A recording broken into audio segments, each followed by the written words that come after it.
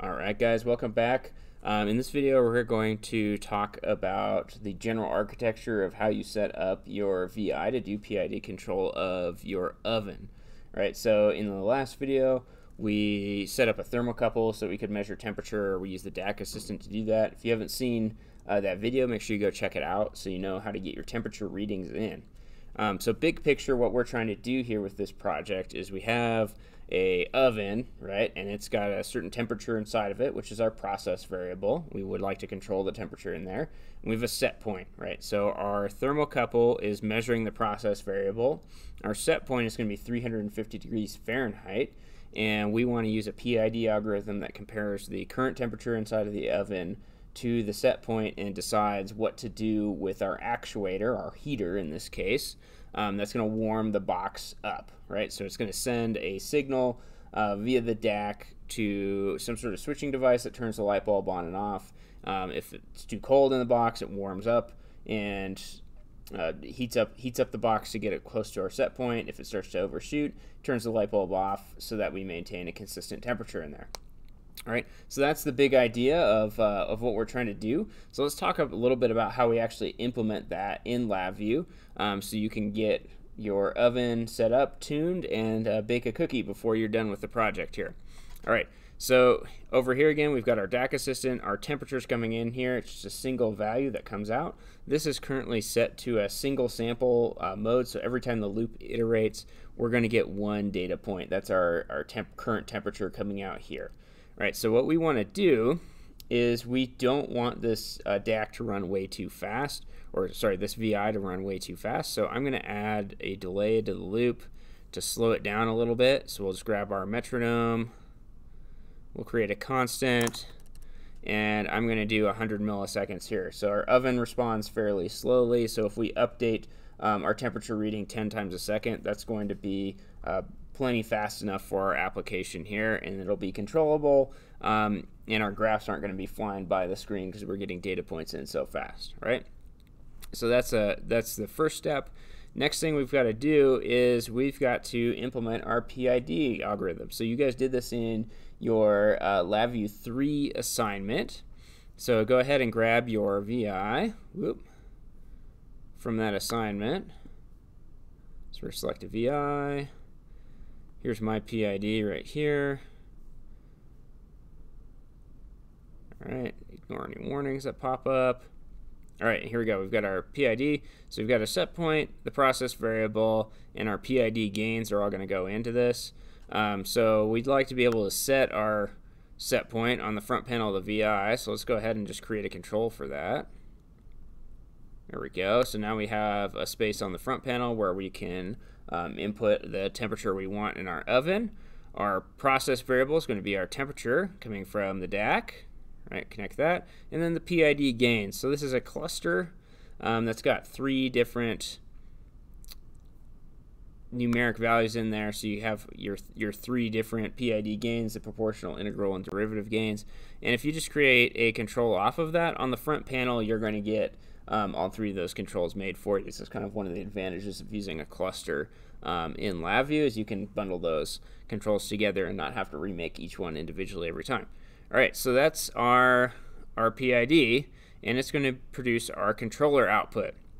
All right, so our controller output in this application, it's going to be a duty cycle, right? So we can't turn the light bulb on halfway. It's either on or off generally. So what we want to do is if we want half power on the light bulb, we can set a 50% duty cycle over some period of time, which means that during that period of time the light bulb is going to be on half the time and off half the time, so the power averages out over that time to be 50% of max power. Right, so that's what's going to be coming out of our controller output here, and we need some way of converting that into a signal that goes to our switching device that tells the light bulb to turn on and off. So let's go ahead and set up our analog output so we can control the switching device, and then we'll talk about how we get from this controller output to the voltage that's actually going and turning the light bulb on and off. All right, so this is going to be very similar to what we did with the controlling high-power devices in class activity, where you turn the fan on and off. So what we're going to do is we're going to go in here, we'll select our VI,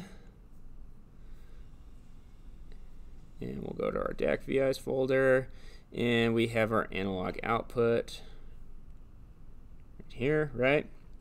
So we'll need to tell it what channel we want to use here, create a constant for that, say we'll use analog 0, that'll work fine. You can use either one, just as long as you pay attention to which ones your wires are actually connected to. And then we need to set what voltage is going to be going out of the analog input or analog output. So to do that, in our previous exercise, what we did is you could have a case structure, or you could also use this select VI that would send, if you said true, it would send 5 volts out, and if you said false, it would send 0 volts out. We're going to do the same thing here. So again, you could use a case structure to do this. Since our case is so simple, this little select VI tends to work really well, and it makes your block diagram a little bit cleaner, but do whichever one you're comfortable with. I'll use the select VI today. All right, so this is the value that gets sent out. Right, there's a selector right here, so true or false. Here's the true value. So if the value coming into the selector terminal here is true, we're going to send 5 volts. And if it's false, we're going to send 0 volts. So what we need is we need a signal. Somehow we need to get from the PID to a true-false signal that changes in time, right? So if, say, we set a 50% duty cycle over a 1-second period, we want a true signal that's true for half a second and then false for half a second, so we get a 50% duty cycle, or a light bulb's on for half a second, then off for half a second. And we've given you a PWM VI that will help you out with this. So let's take a look at how to set that guy up. So we're going to, again, select a VI.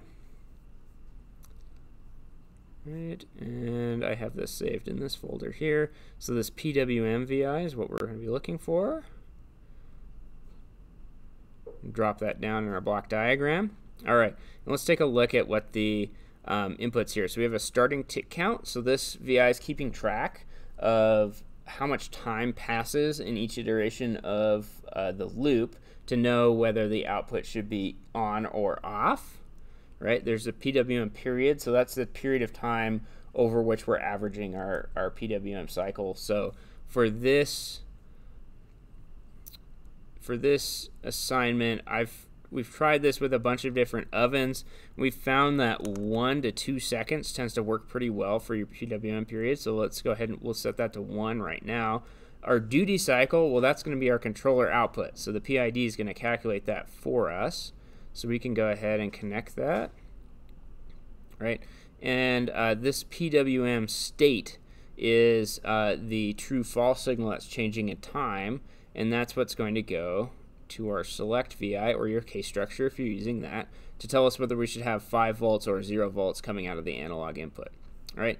Now the only tricky thing with this VI here is the starting tick count and then the new starting tick count. It needs to know what the time was when the loop first started its iteration every time the loop iterates, to be able to know whether this output is supposed to be true or false. So to do that, we need to have a shift register on our while loop, and we're going to store what's called the millisecond tick count. So it's just a count of how many milliseconds have passed since we started running the VI. It's essentially a timestamp, so it knows when the loop started iterating every single time this loop goes. So we need to know when the VI started running. So to do that, we're going to go over before our while loop, and we'll initialize our shift register with the time when we start running the VI. To do that, you can go to the timing palette, and you can grab this tick count VI, and we'll wire that into the shift register to initialize it. And this is going to become the starting tick count there. And then the new starting tick count is going to get updated when the loop iterates. So we'll take that off here and connect that to our other terminal on our shift register. And that is the basic framework of how the PID oven control can work for you. So let's just talk through generally big picture what's happening here. The DAC reads a temperature, which is your process variable. The set point and the process variable, as well as your PID gains, get sent into the PID algorithm, which compares the process variable to the set point, takes into account how that's changing with respect to time, and figures out if it needs to turn on or off the light and how much power it needs. So it's going to calculate a duty cycle between 0 and 100%, 0% being the light is always off, 100% being the light is always on, and it will send that requested duty cycle to the PWM VI over here, which will create a true-false signal that changes in time. That true-false signal tells us whether we're outputting 5 volts or 0 volts from the DAC, which is ultimately what controls your switching device and turns the light bulb on or off. And that's what's necessary to control our oven. Now, the assignment asks you to also have some graphs, so I'll leave you guys to figure out how to include like a chart of your temperature versus time. It also wants to be able to see that if you're far away from your set point, you should see that the duty cycle is really high, where it's putting a lot of power into the oven to heat it up quickly. To do that, you might consider also using a chart to plot this 5 or 0 volt value right here, because you'll get essentially a square wave that shows you when the light bulb was on versus when it was off. So that's just a quick hint to make the assignment a little easier for you. All right, with that should get you started on the oven assignment. You should be able to follow this along and get your oven set up. Once you've got it set up, you can start playing with the gains to get the oven to sit close to the set point without overshooting. My recommendation is to start with the proportional gain, get reasonably close, and then try tweaking the integral and the derivative gains so that you get really close to the set point. All right, as always, if you have any questions, just swing by the lab and we'll be happy to help you out.